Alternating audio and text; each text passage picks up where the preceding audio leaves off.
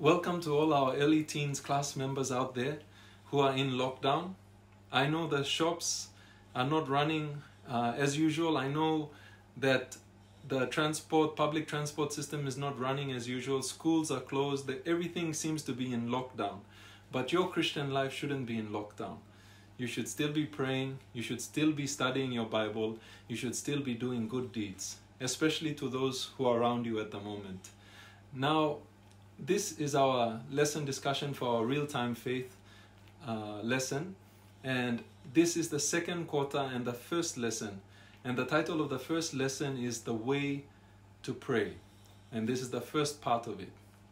Now, before we start, let us start with a word of prayer. Please close your eyes, bow your heads, and let us pray. Gracious Father, loving God and King, we thank you so much for the privilege of fellowship. And Lord, I pray that you may bless your young people out there. Help them, Lord, to understand your word and help them to grow closer to you. Help them, Lord, to pray to you, and may you hear them when they pray to you. And as they search for you, Lord, may you help them to find you. We thank you so much for everything, Father. May you forgive us our sins and help us, Lord, as we study your word. Teach us, for we ask you this prayer in Jesus' name. Amen. Now, as I said, our lesson title is The Way to Pray, and this is the first part. Now, there's an interesting story if you have read it in your lesson already, if you have your lesson available with you. If you haven't, let me tell you the story. It was about a young soldier who, in the time of the Civil War, lost his brother and father, who were also serving in the war with him. So his mother and sister had no one to look after them on the farm, and the time of planting came. It was springtime, and so he thought, I need to go and help them. If I don't help them, then we won't be able to have food by the time of harvest in summer, and they won't make it through while I'm serving in the war. So he left the battlefield and he came to the White House where the president was, and here before him was a guard, and he came to the guard and asked the guard, please, can I see the president? And the guard was very abrupt with him, very stern with him, just told him, young man, go back to the battlefield. You're not supposed to be here. The president is a busy man and he can't make time to see you. So the young man turned around, he put his head down, depressed, and he walked away and came and sat in a bench just outside the White House. And while he was sitting there feeling gloomy and down, a little boy came up to him and told him, soldier, what's wrong with you? And then he told the little boy his story.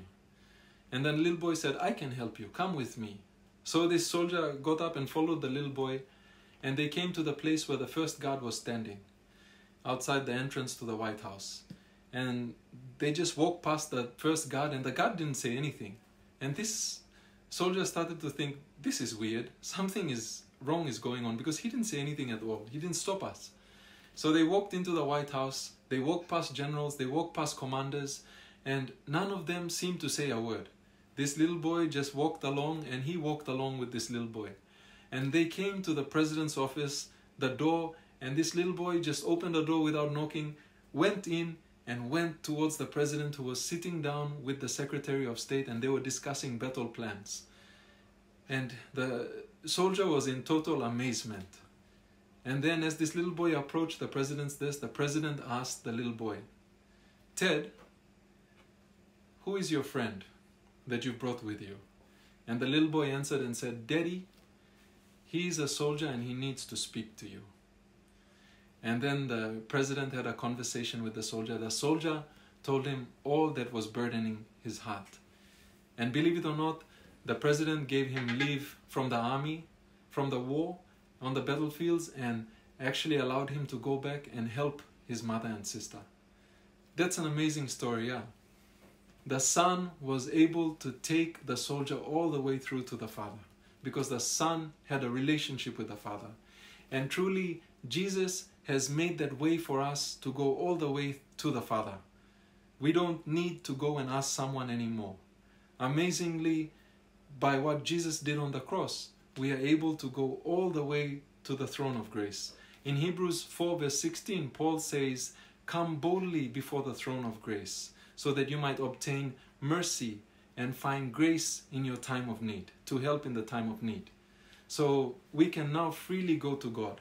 And the way we go freely to God is through our prayer. Even though we are here on earth, when we close our eyes and when we pray up to heaven, we are transported before the throne of God. And we are making our request before the mighty throne of the heavens. And God, the Eternal One, is there listening to us. And that's an amazing thing. Even though we are here on earth, our prayers are transported all the way to the throne room. And God responds to that. Isn't that amazing? So what is prayer? We can use this analogy, or we can use this talk picture, as they say in Pidgin. Think of a married couple. Do they talk to each other? Do they communicate with each other? And how often do you think a married couple communicates with each other? Imagine if I told my wife, I love you, and I never spoke to her the whole day.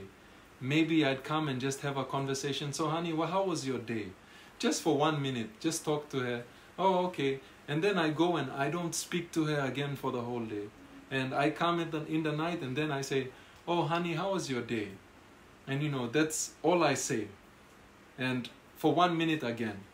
Do you think I love my wife just by the way I'm communicating with her? No, I don't. If we truly love each other, then we should be able to have a conversation.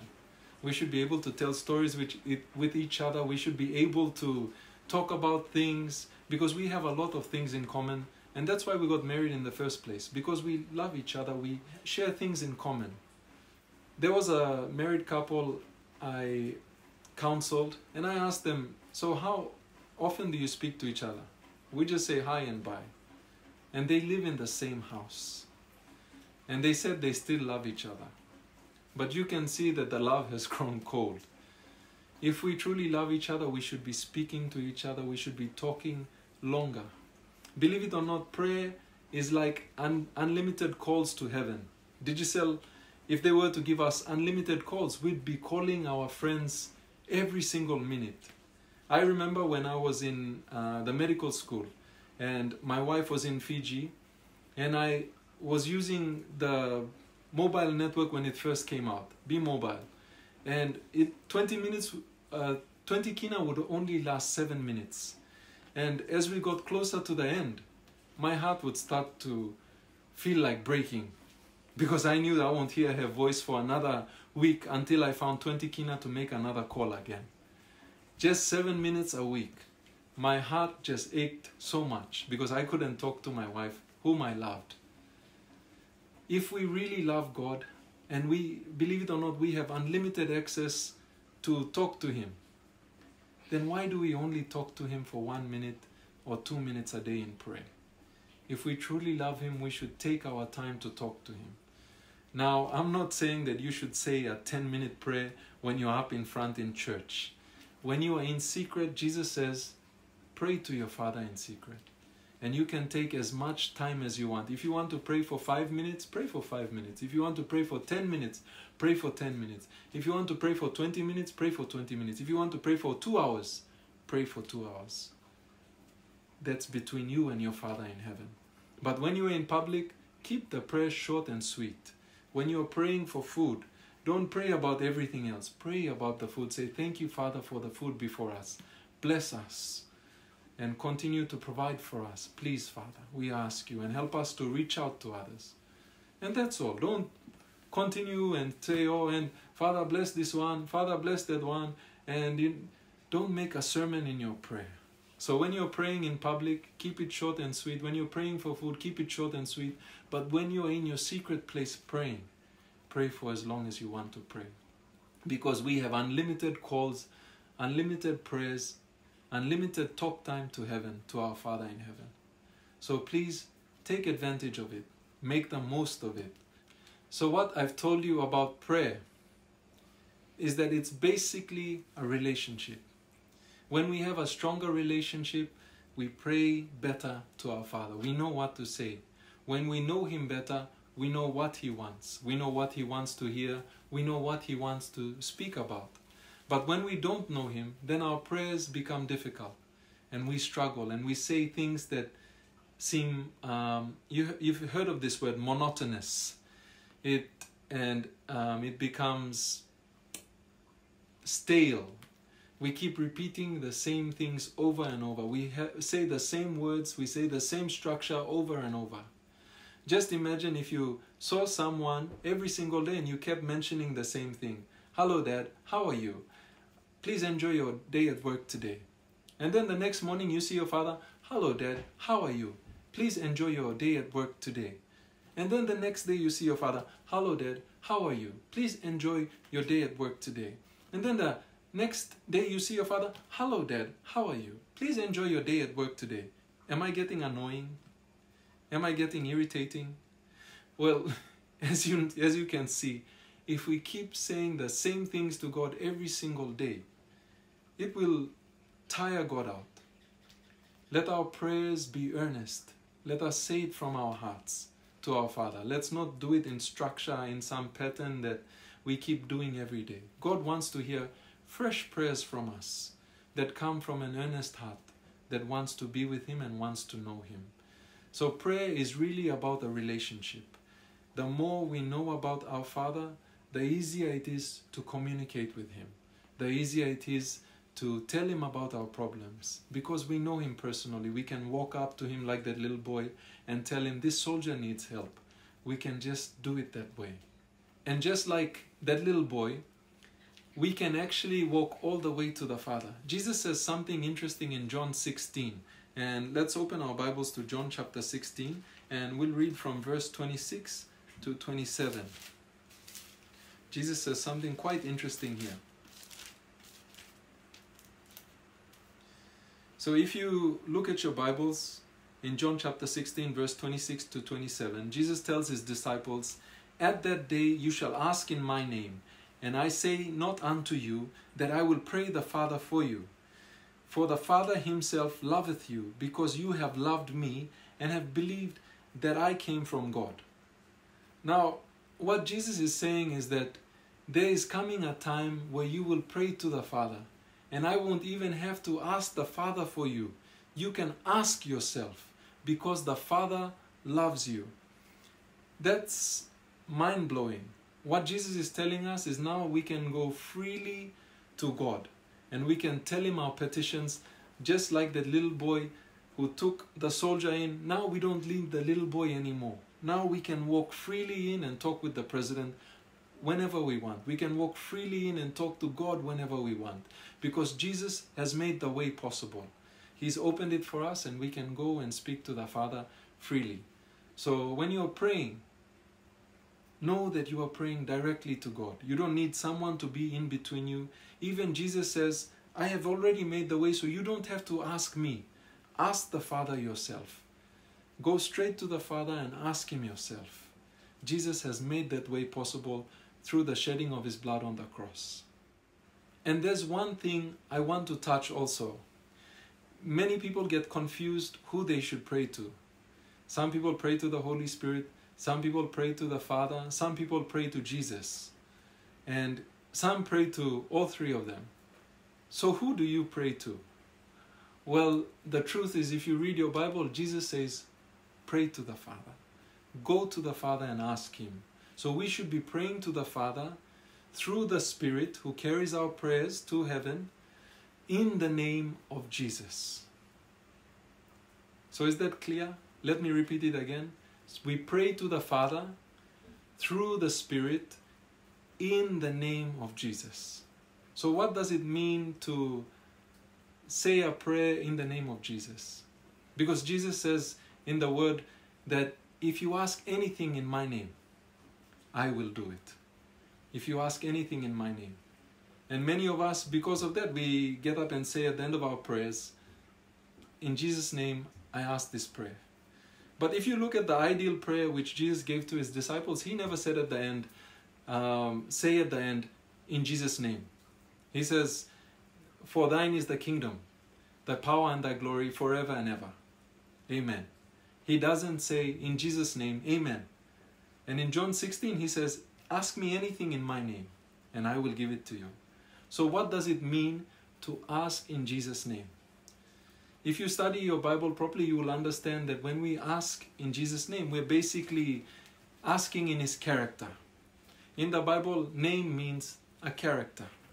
So when we ask in Jesus' name, we're basically asking in His character. So in other words, when we do good things, when we think good thoughts, when we meditate upon the word of the Lord, when we pray, and we try our best to walk with God through His power, then when we come and kneel down and we pray to heaven, the Father sees as if the Son is praying to Him. He doesn't see John or Mary or Robert or Peter praying to Him from earth. He sees His Son Jesus praying to Him. Because we have the same character, we have the same likeness, and He sees His Son praying to Him. So whatever you ask, He will give it. Because He is seeing His Son praying to Him. He is seeing His son and daughter in the likeness of His Son Jesus Christ praying to Him. So when we ask it in Jesus' name, it doesn't mean that we're going to add in Jesus' name at the end of the prayer. It's good to say that because we honor the King. We honor the Lord Jesus. But what it really means is to listen to the Word of God and to practice it in our lives. Because when we do that, and when we come and pray to the Lord, He will hear our prayer from heaven, and He will give us the request of our heart, because our mind is in sync with the mind of God in heaven. It's in line with the thoughts of God in heaven. So whatever we want is what God wants. If you remember Adam in the Garden of Eden, Adam came and God told Adam, name the animals. And He brought the animals before Adam, and when Adam named each one, God, you know what He said? Yeah, I was going to name it that one. Exactly. Amen. And then Adam, another animal came before Adam. Yep, that's what I was going to name it too. Giraffe came. Adam said giraffe. God said, amen, I was going to say that too. And then He brought a hippopotamus. Hippopotamus. I was going to name that too. All through all the animals. Because the mind of Adam was in tune with the mind of God. So whatever he said, God agreed with. And in the same way, when we are in tune with the mind of God, whatever we pray for will never be rejected. You will always get a yes to your prayer. So how are we to pray?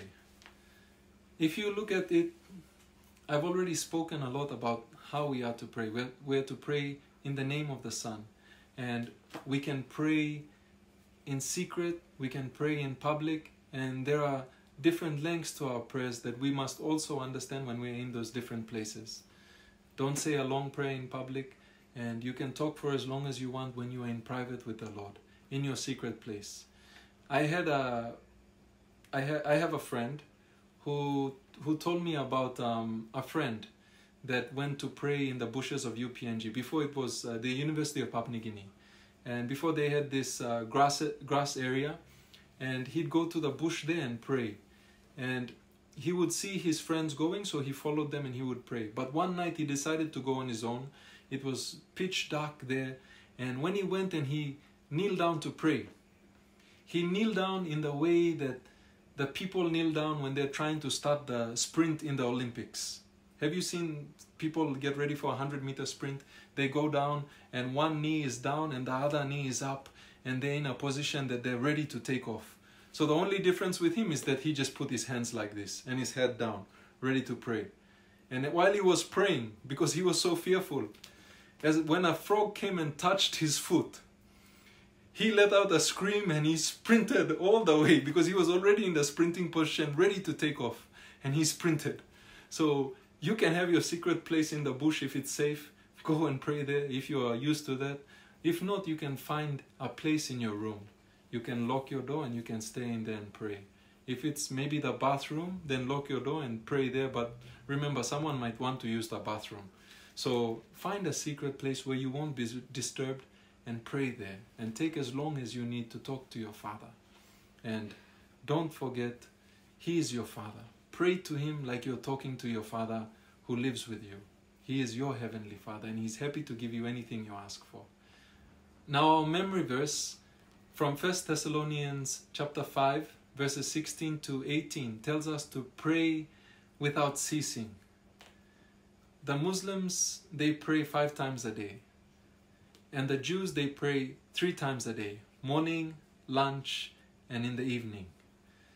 So what about us? How often should we pray? And here Paul says, pray without ceasing. So does that mean we have to give up our normal work and just keep praying, go to a corner, pray, eat our food, stop eating, pray, go to the toilet, while we're on the toilet, pray? How are we supposed to do that? What Paul actually means is that during the day, we may not find a moment where we are quiet or where we have peace, but we can send our thoughts heavenward. We can think about heavenly things. We can think about the things that makes God happy. We can think on the scriptures, try and memorize our scriptures, go through our memory jam. Those things are important.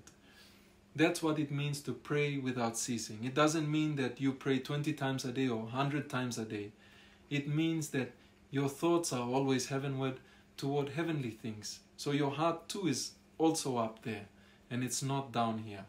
That's what it means to pray without ceasing. Now, what should we pray about? What are we to ask for? If you read in Matthew chapter 6, Jesus talks about what not to pray for. He says the Gentiles, because they don't know the truth, they pray for food, they pray for clothing, they pray for shelter, and things that they need for their survival. And he says, you don't need to pray for these things because God already knows that you need them. So why do you need to go and ask Him for it again in prayer? Just imagine if you went and told your father and mother now, Daddy, remember, tomorrow we need food for breakfast. Or tomorrow we need food for breakfast, lunch, and dinner. Daddy, remember, I need clothes. Mommy, remember, I need school fees. Your mother and father already know what you need. And even before you ask them for it, they will provide it for you. Because that's our responsibility as parents. We have to give you food. We have to give you a roof over your head. We have to give you clothes on your body. And how much better is God in heaven? He knows that you need food. He knows that you need clothing. He knows that you need shelter. He knows that you need school fees.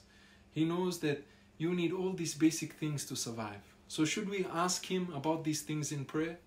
No. We shouldn't ask Him about these things in prayer. Because He already knows and He will give it. So what should we ask for in prayer? That's the most important question. What should we ask for in prayer? Well, turn your Bibles. We'll go to Matthew chapter 7, verses 7 to 11. And we'll read there. And we'll move from there to Luke chapter 11 after that. So Matthew chapter 7, verses 7 to 11.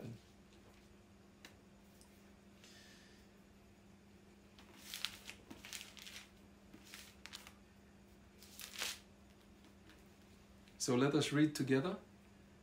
Ask and it shall be given you. Seek and you shall find. Knock and it shall be opened unto you. For everyone that asketh receiveth, and he that seeketh findeth, and to him that knocketh it shall be opened. Or what man is there of you whom, if his son ask bread, will give him a stone? Or if he ask a fish, will he give him a serpent? If ye then, being evil, know how to give good gifts unto your children, how much more shall your Father which is in heaven give good things to them that ask Him? Now let's turn to Luke chapter 11 and we'll read from verse 9 to 13. This is the same passage, but it's put in a different way. And I say unto you, ask and it shall be given you, seek and you shall find, knock and it shall be opened unto you.